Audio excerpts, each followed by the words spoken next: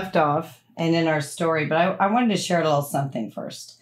I pulled up some of the comments off of YouTube because, as you know, we're doing this series trying to help anyone who needs encouragement, whether it's veteran spouses, family, members that have lost loved ones, the veterans themselves. And we got a sweet note from somebody a week ago. It said, "Your stories take place not far from me. I'm from Modesto. I have not served, but hearing stories like this keeps me in line. And it reminds me I have no excuse. It encourages me to live when times are rough. You folks have a great heart. I appreciate you. I'm not big on words, and thank you for your service." And there was another one that really moved me because it's not easy for Dennis to share. And one of the things that we've noted is that for many, many, many years, we never talked about anything having to do with Vietnam. We didn't talk about Dennis's service. We didn't open up. It was the subject where you don't go there. And but it's not really hard for me to share now because it's not about me. Right now. It but used to be then, hard to share. Yeah. But now there's a reason I am sharing. But so we had a gentleman after we had launched episode 9B that said, "I literally have goosebumps and I'm crying. I need to hear this right now. Thank you for sharing."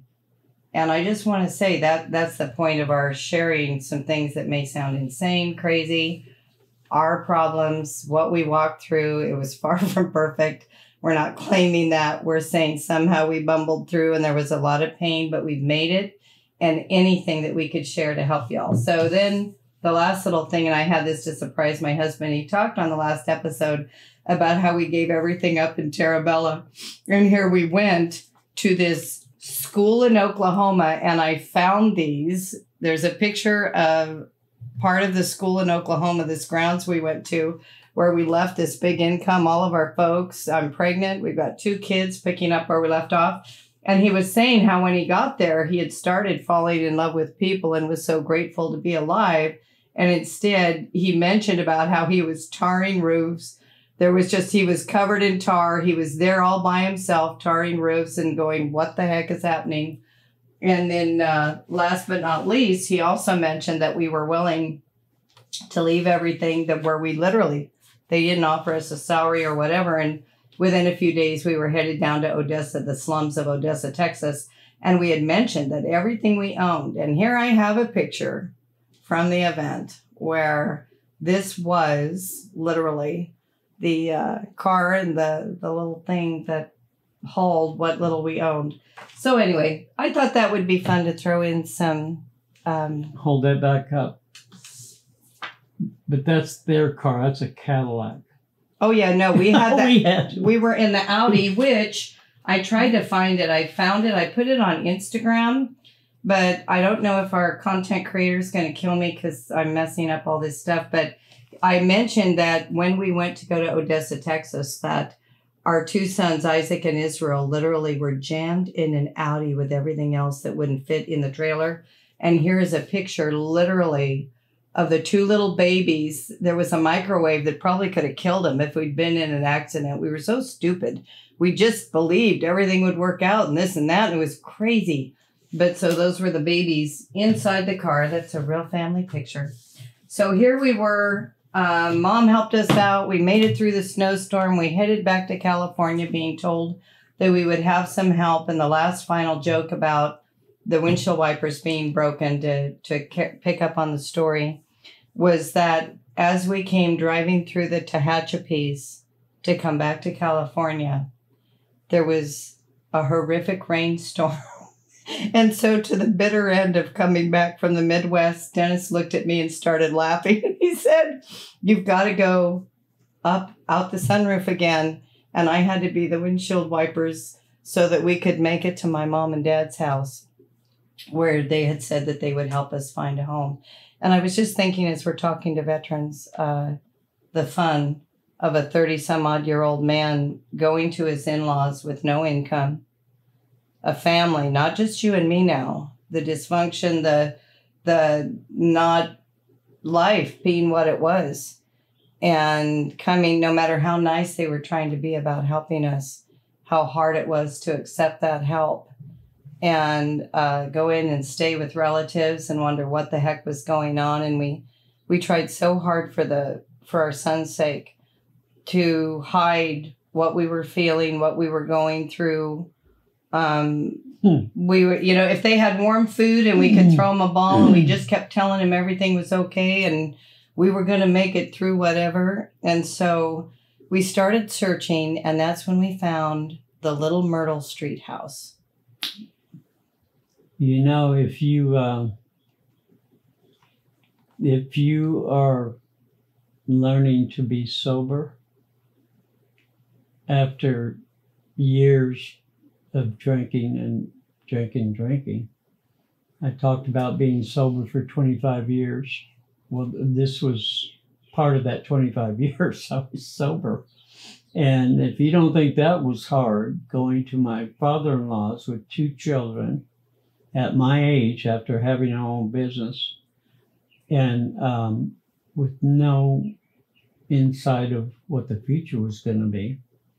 I remember hiding. They had a basement in their house, and I remember literally hiding down there because I was young and prideful still, and it was absolutely killing me that I didn't have a job, I didn't have a house. I mean, young people out there, you guys are going through stuff. Trust me, you're not the only ones that have lived that kind of thing. And now that I'm older, I look back and I'm so grateful now for what they did to help us. But then all I could see was me. But Diana's mother's still alive. She's 87 years old. This December 20th, 87. She'll probably be watching this episode at some point. And I don't know if I ever thanked her. I don't know. Because in situations like that, you don't really see past yourself. And you don't feel grateful when you're not at that maturity yet. And my only thought was, I've got to get out of here. This is the worst place on earth. Well, when you think about it, it was the best place on earth, because nowadays, as we drive down the freeways and we see these guys living in tents on the side of the freeways, and they're addicted to drugs and alcohol, and it just rips your heart out. And of course, that wasn't a reality to me back then, because I was going to do something. Didn't matter. You were going to try. I had to do something. You were going to try. I had 2 kids, and we were making decisions. The word faith. By faith, we were making decisions, and we believed we would be taken care of, and we were, but it wasn't the way I would have chosen to be taken care of. And it was horrendously hard, especially when I couldn't go to the crutch of alcohol. It was all believing that everything was going to be okay. And like Diana said, we ended up moving into this little small house in between our house and her parents' house. Well, just a little segue about that. And later, at the time, many people didn't understand stress injury, what that can entail mentally, emotionally, whether your brain freezes, whether you just have a very short fuse, all these things. And later my mother would tell me that, they didn't know. They just knew I married this guy and that he had served in the war. But here's my father, who literally was a teacher that missed, I believe they said 3 days out of his whole teaching career. And he started teaching when he was like 24 or 26, and he literally worked until into his 60s, I believe, and missed literally 3 days of school. So his old school work ethic was, and we were raised, you take 2 aspirin and keep going no matter what. And it was a very different time and a different generation. And he was trying to understand when we were in these different situations where, even though they had offered to help, it was like, well, what's the next step? And that's something that always, because Dennis's ability to live in the moment and not worry about the next step, that became a huge part of our marriage and interaction was, I would say, oh, well, we need to grab the newspaper. It was like he would just feel bad and know that something needed to happen. But the wherewithal to get there was a big, huge thing. So, as I said, my mother later said, now I understand what he was going through. But at the time, we were going out of our minds. Like, what's he doing? Sitting downstairs. Why isn't he putting on a suit and, going out and putting in applications 15 times a day? If you want to get a job, this is before the internet and before all that. It was like, how do you help yourself? Well, you get up and you go do this X amount of hours a day. And Dennis had never really fully on his own filled out a job application. He talked to people of construction, whatever, yeah. But he would have people literally help him with forms and things because of the stress injury that he was carrying and the short fuse and the learning to walk away from things rather than explode. And so anyway, the good news on this go round was that we had been told that they wanted to help us. And so we found this amazing, I was still pregnant, hadn't had Israel yet. He was due like within a month or very shortly. And we found the cutest little house. And it turned out to be a real godsend because the owner wanted little things fixed up. So she not only gave it to us for an amazing rate, but she kept Dennis in little jobs. She said, well, I will pay for the stuff. I won't pay you to do it, but you two can fix up this house any way you want. And I'll buy everything that you need. So then we had talked and I said, what are we going to do? There was just nothing seemed to make sense job-wise that Dennis could do or was fit for or whatever. And so we ended up putting an ad in the local newspaper. And we I think it's little classifieds. And we said, handyman, rake leaves, haul stuff. We didn't even have a truck, but we knew we could rent a truck to haul stuff and figure it in the cost. But so those were some crazy days. But so here we were, we got in our little house and the day came and Israel came and he came quickly. And all of a sudden there we were, little family now with the addition of a third son. Dennis was like, there were a few jobs that came in, but not enough to keep us going. And he didn't want to be on the public dole. That was very embarrassing if you had to have help or food stamps or anything like that. Receiving anything, he just never felt like he deserved or prideful. Not realizing that there's a cost when you go through some of these things and there's going to be fallout. As we mentioned, I think in one of the episodes, he was still dealing with survivor's guilt and feeling like he didn't even have a right to be here. So off we went to just checking things around town. And then you took off to the coast. He was very frustrated and said, I need to get away. I'm getting in the car. I'm taking our last $10. This is a true story. I had $10 to last a week. That literally was for milk money or whatever. And he said, no, I've got to get away. I need to find out what the heck's going on with a third son. Now they want I need to have a real job. I'm going to talk about what I was feeling. Do it. Do it. I was pissed off. I mean, I didn't understand how I was so non-social and all I could do is physical work. Like she said, cutting down trees, yard work. I didn't care what it was. I just needed to work. So I'm driving around in circles, but I knew that wasn't getting it. That wasn't enough money. I was just working when the lady needed me to work. So I went for a drive, and I was driving around in circles, and I thought, man, I got to get out of here. I was at that point. I wasn't drinking yet, but boy was about to drive me to drink it again.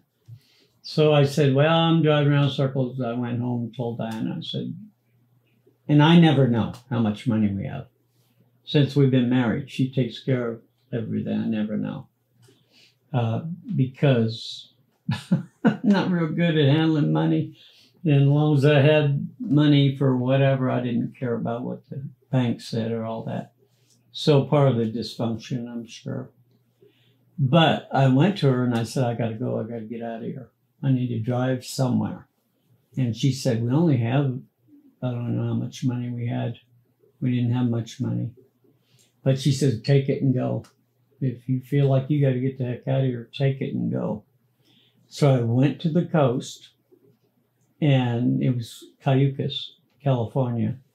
Beautiful, my favorite place on the beach.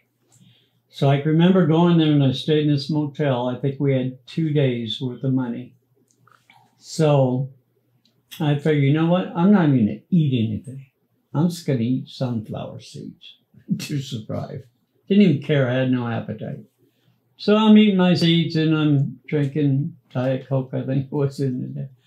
And first day goes by, and I'm getting nothing. The whole thing was about a job, finding a job. What kind of job?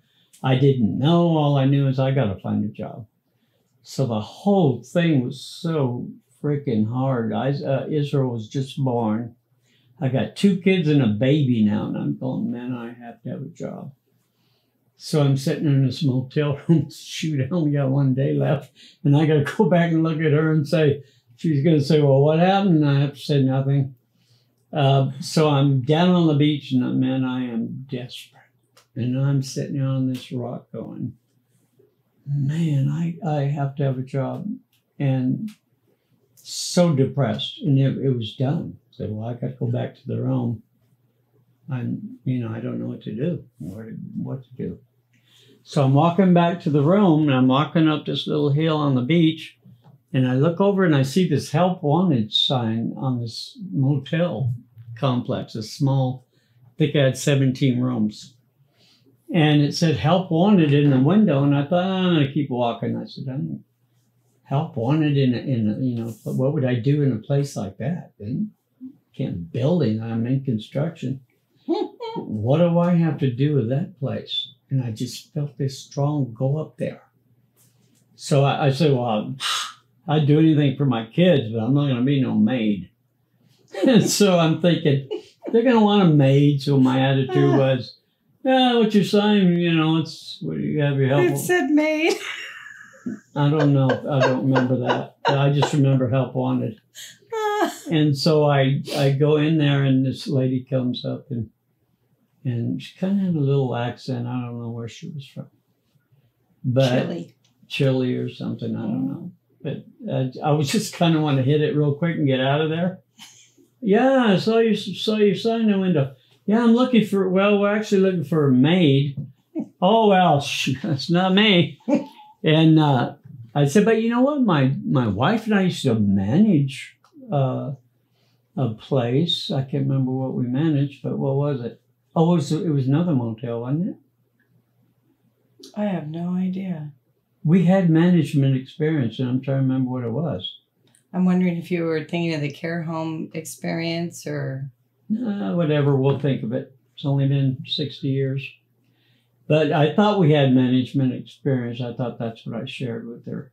You'll think of it.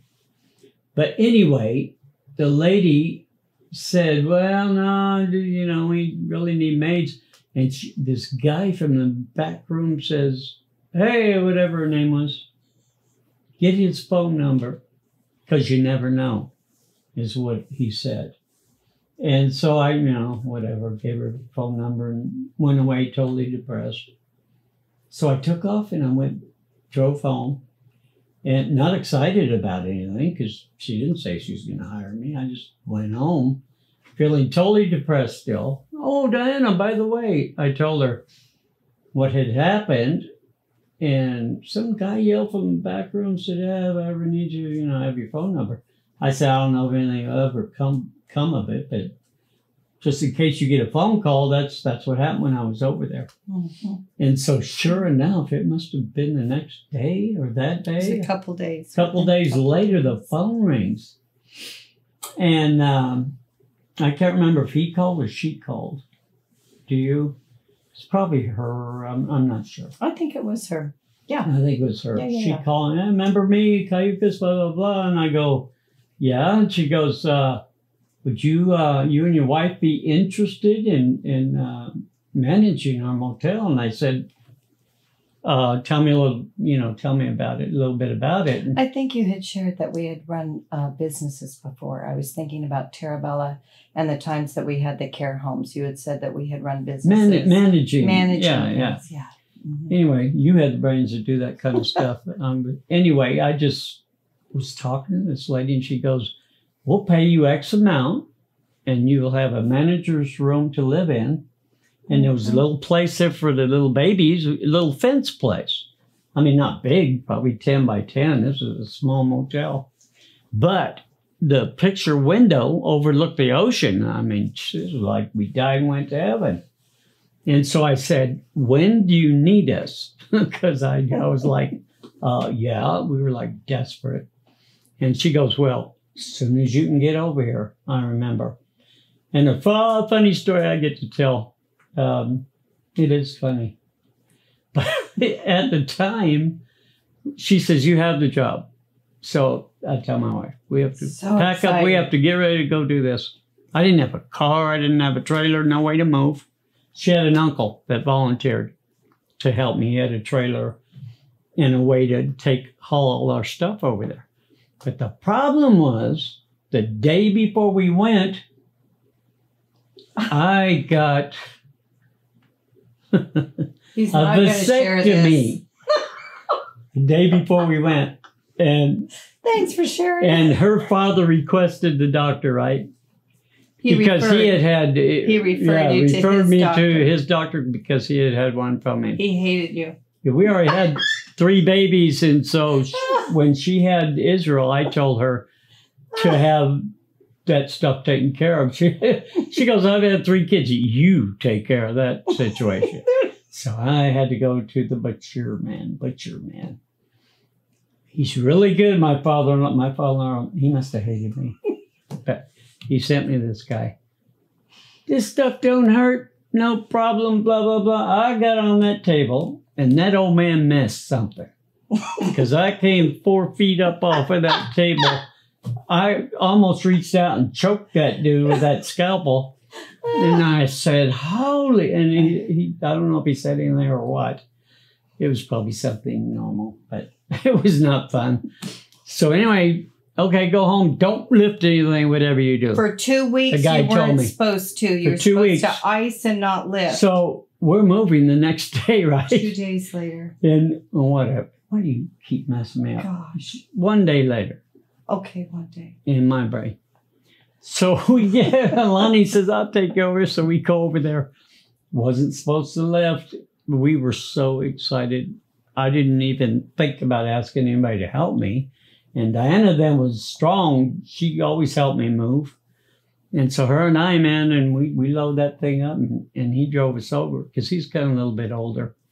I followed. So, we had a little Datsun. We had my dad's Datsun. They don't even so make them anymore. So you brought the car, and me and Lonnie. Our $400 Datsun. Yeah. Had the kids and me in it. So we get there, and they had this little place for us and the kids. Mm-hmm. And it had 17 rooms. And we did everything. We did the maintenance. We did the maid stuff. I did 17 rooms every day. I was just so happy to have any kind of job. I'm doing all this maid stuff, making beds, getting laundry. 17 beds every day I had to do. And she would do answering the phones when someone wanted to make a reservation, all that kind of stuff. She would deal with the people. And so I can remember, "Oh my God, Dan, I'm not feeling too good." She says, "What's wrong?" I said, I'm hurting from where that guy whacked me. I can't hardly walk. I was so swollen I couldn't hardly move. And they warned me, "Don't lift anything." We moved an entire apartment, right, or the entire house. And so, anyway, I'm going to let you talk some more about that place because I'm tired of talking. Well, it was just amazing. We had the opportunity to be at this place on the beach. The kids were growing. We had people coming and going back from the Valley of California to stay with us on their weekends. And the couple that had hired us had made it sound like that they were going to have all this other help there. And they had said, "You get your room and your board, and you'll get," I believe it was like $400 or $500 a month. But they made it sound like they were going to have maids to do the rooms. They were going to have the laundry done. So here, once again, we were in a situation not unlike the Midwest where we went just pure-hearted, believing that what they offered they were going to do. And all of a sudden, we found ourselves working like 24/7 with no help. And Dennis wasn't kidding. I was washing and drying, watching the kids, doing the laundry, cleaning the rooms, ordering stuff. And then every afternoon as people were coming in, I'd check them in. We never had a dinner together or anything. And again, the boys had no clue. We just they played there on the lot. And they loved it. We had some amazing times. And I remember my parents brought over for the older two, for Isaiah and Isaac. Israel wasn't big enough, but they came and brought them for Christmas motorcycles, 3-wheel motorcycles that they could drive around the driveway there.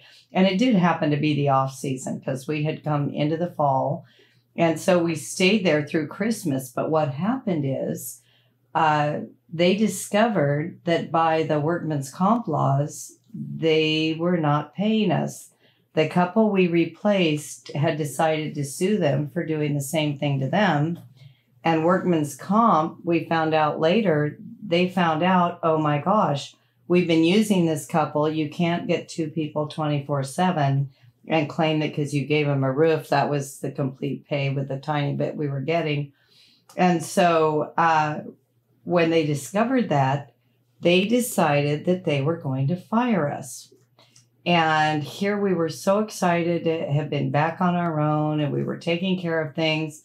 And I will never forget, you have to tell your aunt's story because in the old days, Dennis would have killed this guy. I mean, figuratively speaking, but I mean, oh my gosh, here this little family, and there was not a lot of options out there for us because we were always trying to find jobs where we worked together because of all that we were walking through from the Vietnam thing.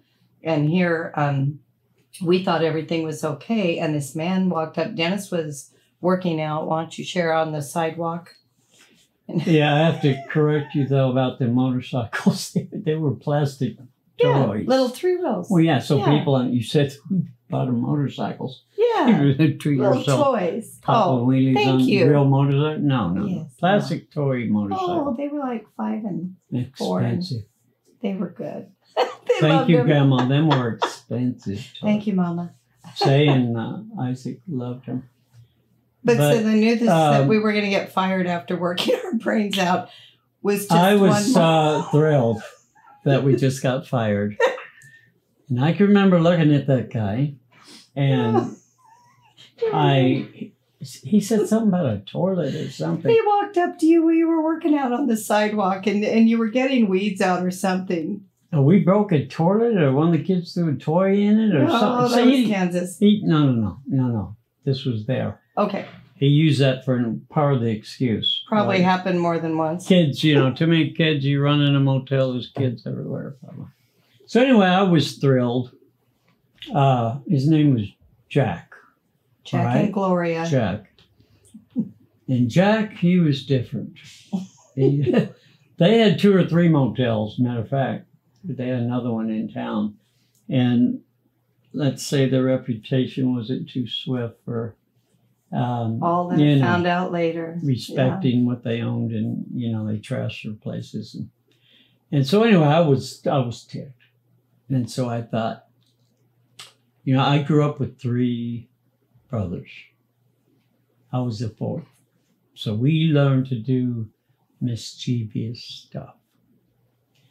And so I was sneaking out. What could I do and get away with it with this guy without plastering in between eyes with the right hook?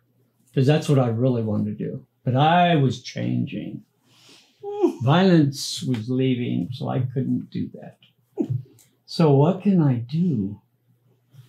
So the guy's out. She didn't know anything about this. I'm conniving, man. I'm thinking, I'm going to jack this dude up somehow. And so I thought, perfect plan. Can't get me in trouble. The guy's out there with an insect sprayer. Owns a motel. He's going to kill cockroaches, whatever. So he's out here spraying. So I kind of sneak up behind him. I very quietly got up. He didn't know I was there at all. And he's spraying, he's in his little heaven. And I screamed as loud as I could. Ants behind his ear. I screamed. That guy threw his insect thing. He jumped up 3 feet. And I said calmly, ants! Right there. See him? Look at all the ants, dude. You better, you better spray them things. This guy was in such shock.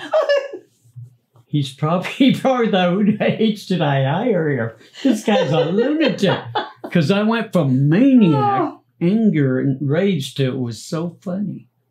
I had to compose myself immediately like it was the most normal thing in the world. And I said, Jack, make sure to get all them ants. He was standing with his mouth open. I swallowed. I went and told Diana what I had just done. She's going, oh, jeez, she couldn't stop laughing. Oh, God. And so we had to get H out of there. Oh, God. That's what I remember. Oh, one more story. Oh, go for it. Because sometimes she would leave me in the front desk to greet people. Not for long. So, because she had to take care of the kids. So I'm at this desk one night, and this guy walks in. He's about 10 feet tall. It's like his head was hitting the roof, and he had this big cowboy hat on. And he was drunker than a roller skate. And I came from that world, so I thought, oh, what's this? And the dude comes in and goes, the bell. Sorry, I couldn't stand it. He comes in and he says, how much for a room? Type of thing. Oh, blah, blah, blah. I told him. And he goes, that's a lot of damn money. And I go, I agree. I just work here, dude. Don't kill the messenger. I'm just telling you, look at this, see this list I got here? I'm supposed to go by this list. You want room 10? $39.95. I can't give you a deal, can't do nothing. But I tell you, that's a lot of freaking money. I want him to get out of that. He's getting mad and he goes, what's this freaking thing? There's a big old bell on the counter. If you're back in the back room and you needed someone to help, any customer, you ring this bell, big old bell. He goes, how much for this bell? I said, dude, I can't sell that bell. I just work here. The owner owns a bell. How much for this bell? And I said, $3. How about $5? And he just looked at me and go, 3? And he goes, $3. Okay, I'll give you $3. And dude, he's just well stole the bell, right? So he took the bell. So the owner's in there. The next day, they were them kind of people. They know where everything is. Dennis, what happened to the bell? I said, what bell? The bell you ring when the people coming on. I go, dude, let me sit down. The man in Let room me tell you a story, Jack. The man in room 10. You don't pay me enough to save your bell. Combat. I said, there was a dude 10 feet tall, drunk, came in here last night. He wanted your bell. So you owe me $3. On top of what you owe me. For putting me through that. Yeah. Said, I'm not going to die for your bell. No. Anyway, I'm trying to think of what went on there besides work. And we didn't get much time off. I would take Isaac down to the pier and we would catch jack smelt. That's what they call jack smelt. Off the pier. And he was just a little guy. And he'd catch like 2 at a time and took everything he had to catch. He loved that. To reel them fish up, boy, all the way up that pier, he'd catch them fish. Well, they're probably pretty good size. And we'd take them home and Mama would make tuna fish. I was going to say that was another, we were so poor. Another way of survival. I didn't know our pay was so little we would have qualified for food stamps. And we were just trying to make the best with what we had. And so we would go down, and when the fish were running, we found out about piers and schools of fish and why they put 6 or 8 little hooks on a thing, and school goes through and you pull up and you got 6 fish at once. But we would take jack smelt that we got at the fair, and I would go home and bake them and remove all the bones, which if anybody's ever dealt with jack smelt, it's not easy. And I would make tuna out of it, and we would pretend once again that this was wonderful and exciting and normal, and my sons got to eat jack smelt tuna because it beat not eating anything. So around the time that they had told us that we had to go, we had several weeks, and oh my God, back to the whole Vietnam, what do you do? What do you do as a couple? What do you do as families? We looked everywhere. Well, didn't you want to tell about ending up in court? That was afterwards. So we started, well, I'll go there though. I appreciate that. We were looking everywhere. We got in our little car, and we would, by then they agreed to have a person come in one day a week because they already knew they were in trouble with workman's comp. And so I was figuring out that pretty much for our life, we had to do things together because the man who yelled dance at the owner of the place, and we actually were fired before he yelled dance. We had to do things together. I was either creating businesses and we thought, well, what makes sense is, hey, we just managed a motel. We should be able to look for jobs where we get our housing and, we get our pay. And I always would take care of all technical stuff. And then Dennis could do yards or do whatever, or paint a room or do whatever he needed to do. And we'd do things together where he was able to pretty much be isolated and do his own thing and walk away if he was having a bad day or whatever. And we went all the way up and down the coast. We went, oh my gosh, we went in the mountains of Fresno. We looked through Oakhurst. We looked through everywhere. We looked trying to find something. And once again, we were literally coming down to the day we had to drive away. We had, I believe we literally had pretty much our clothes. I don't remember what happened with other things that we owned, but long story short, we drove away with our children in the car from that job, literally not knowing where we were going to go. We had 3 kids in the car. We hadn't let anybody know that we literally had nowhere to go. And once again, you talk about faith. We were trusting somehow that something would happen. So we drove back to Visalia area, which is the area that my parents were in. And I will never forget, we went to a little park called Royal Oaks Park.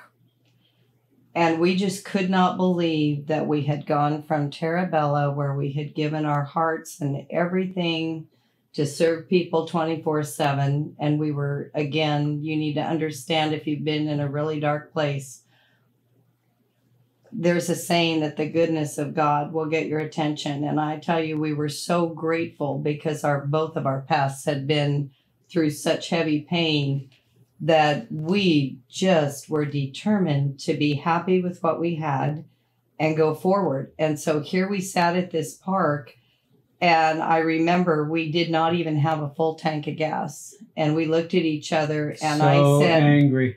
I don't get it. We went from trying to work for the nice people in the Midwest. We got this job and got fired because they were underpaying us. And the other people had already won a lawsuit. And we knew that if we chose to sue them, that would take time. But here we were sitting in this park. And once again, Dennis was used in direction, as he has been in our lives many times. And he said, if we're going to end up going off down the road or whatever we think we're going to do, you should at least let your parents see the grandbabies. And so I called my mom and dad and I said, we're in town. And my mom sensed something was really wrong. And she said, well, why don't you, it's early, why don't you guys come over for a barbecue? And so I looked at Dennis and I said, well, they want to visit the kids and she'd like to have a barbecue. So of course, one thing led to another. And as we were there barbecuing, and here they had helped us get reset up before we went and took this job at the coast the first time, she said, oh, you can't just be driving off into whatever with no gas money. And we're like, God will provide. Yeah, well, they were like, get some reality here, kids. It's like stupid idiots. We were so, but you can, this is interesting. You can be sincere with all of your heart, but you could be sincerely wrong. And thank God, I think the one who made us cares about your heart, because you have many times and occasions where you are so convinced and so sincere, but you are sincerely wrong. And so the invitation, once again, for my husband was to stay with my parents while we looked for work and looked for a home. And that whole little cycle had taken about a year and a half. And they were determined, I'm sure, to protect our babies that we thought we were just doing as good a job protecting. But so there we found ourselves. And this story has such an amazing ending having to do with faith. We were there literally at my parents' for 2 weeks. And once again, I know it makes no sense, but Dennis said, we have to look for a house. I said, well, first of all, you're talking about, I think the point we're at now is my little sister, right? Hall Street. No, we moved so many times. We had moved so many times. You're going to Hall Street now? This was to Hall Street. Okay. We moved something like 15, 16 times in just a handful of years. Ago. Mm-hmm. What the miracle that I was referring to that was so amazing was you said, we have got to find a house. And so we put the kids in the car and we started driving around Visalia. I get it now. And we're looking. We're not even looking. We found an empty house on the edge of one of the nicest neighborhoods that was known at the time in our city. And there was a Spanish-style home that had no sign. There was no for rent sign. It simply was empty and had some weeds in the yard, like it wasn't being taken care of. And we were surprised because back behind it was the most prestigious neighborhood in all of Visalia, known as Green Acres. And I got a desire to write the address down. So I wrote the address down and we went back to the house after we'd driven in circles. And I called the county, Tulare County, to find out who the owner of the house was. They let me know who the owner of the house was. And this is God's truth. The house we are sitting in right now is on a street where the owner of that house, all those years ago, over 20, 30 years ago, she lives across the street and down 2 houses. There were 2 close friends that had bought a home as an investment, and both families were wealthy. They had children that happened to go to the school where my father taught, and they had children who knew who I was and I knew who they were, but I had never met these parents. So when I got the name of this owner and called her and I explained, I said, we're a family, we're starting over. We don't have work, but my husband's planning on checking into stuff immediately. We wanted to see what is the situation with this empty house. Well, she said, could you meet us there tomorrow? So here we'd only been at my parents' a couple weeks, and I will never forget my poor father, old school Dutchman, worked 20 hours a day. Everything fit in its line and its boxes. Nothing happened. Everything made sense in his world. And I will never forget what Dennis said, dress the boys as cute as you can. Little bow ties. Put little bow ties, comb their hair so cute. Funny. And my dad said, where are you guys going? And I said, oh, we're going to look for a house. We're going to meet some people about a house. And he goes, and they hadn't offered at this point. He said, to get a house, you need money. And I said, and I think I said some flippant little thing about not with God or whatever, because we were so religious and so like out there, like just crazy faith. My verbiage was like, I just spit out what I thought at the moment. And so here we went to this house and this woman met us. And literally we walked through this house that was 1940s with the glass blocks. It was a Spanish little hacienda type. It had a building behind the main home that you could go up to the top of and sit. And it was next door to a park. It was just absolutely amazing. And we walked through this property and she turned and looked at Dennis and I, and she said, literally, she said, you know what? We're not worried about the money. Here's the keys. When you get on your feet, how about if we agree to $400 a month? And this was literally around 1988 in Visalia, where homes and Green Acres were not going for $400 a month. And we were so excited to get out of the downstairs, out of my parents' house. We didn't care if we just took blankets and slept on them. We were so excited that because we had gone by faith and looked, and somehow that door opened. And I'll never forget, she handed the keys to Dennis, and we were like, oh my goodness, we had no clue, like everything that was going on. And we walked back.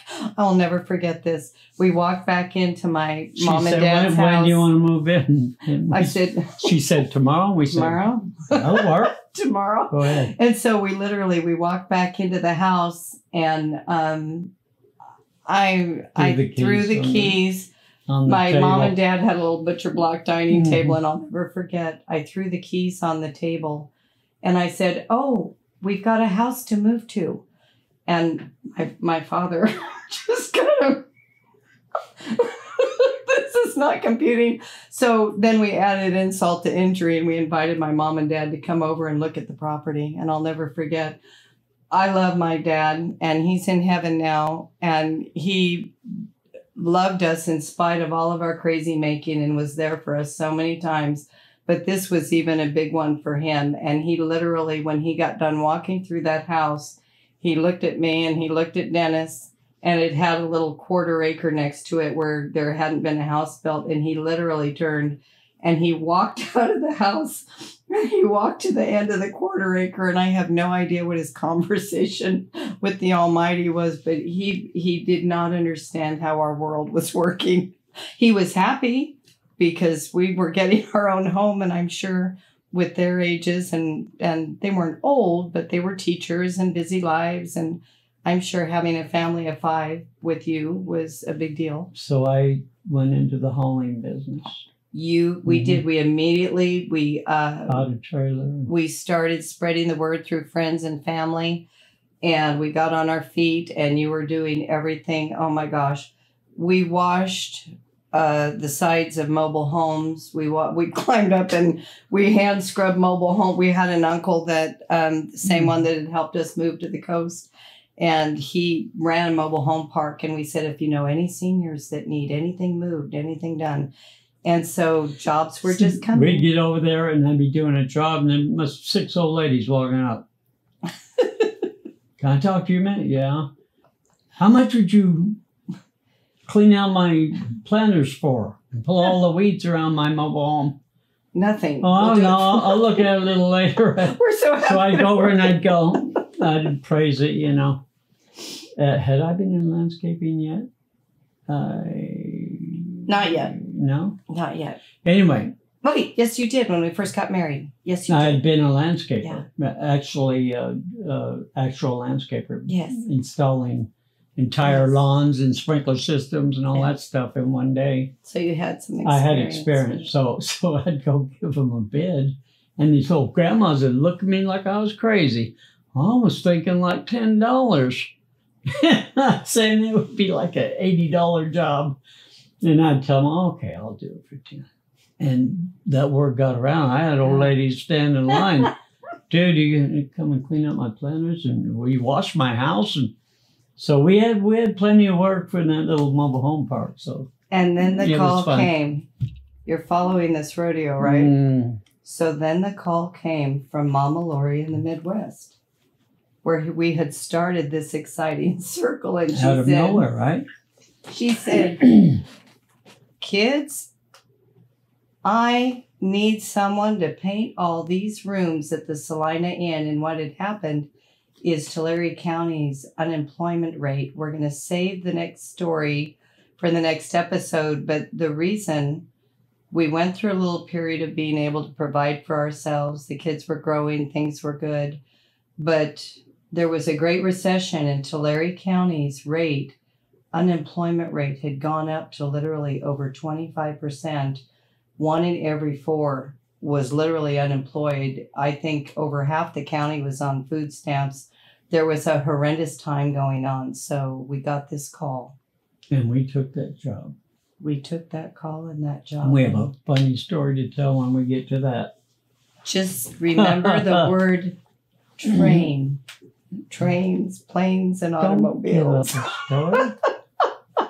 So, wrap it up. Thank you so much for listening and joining us. And we hope you're entertained and encouraged.